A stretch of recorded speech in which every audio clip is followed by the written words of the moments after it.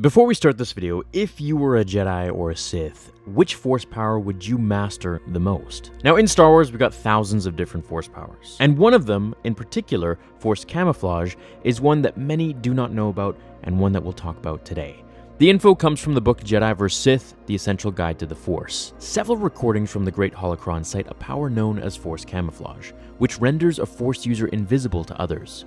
Although specific instructions and insight have yet to be discovered, it seems Force Camouflage manipulates light as well as sound waves around a Jedi. Although this ability would be useful on missions requiring stealth, it also demands a greater degree of concentration and energy expenditure than powers such as Ultra Mind, a skill that also enables Jedi to evade enemies. Records indicate that 4,000 years before the rise of the Galactic Empire, a Jedi named Juhani, a feline Cathar with natural camouflaging ability, was especially skilled with this power. This skill tended to come to people with more of a natural talent, for it's extremely difficult to learn otherwise, and that's why the ability is rarely seen. Now, maintaining a cloak was extremely taxing. It was mainly effective only when mastered. The concentration that was needed to make this power convincing was absolutely immense. Now, there was an alternative to this Force power for those who couldn't master this, since it was so difficult, and that was the ability to alter the mind, or rather just a mind trick, but a very different one. In this way, a user affected the minds of those around them, removing all traces of their presence from the observers and allowing them to move completely unnoticed while in plain sight. It's almost like they were erasing their minds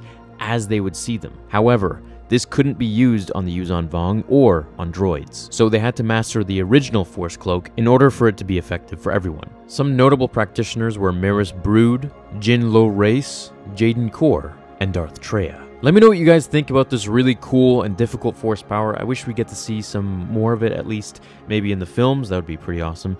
And if you enjoyed this video, please hit like, and I'll make some more Force power videos for you. Until the next episode, remember, the Force will be with you always.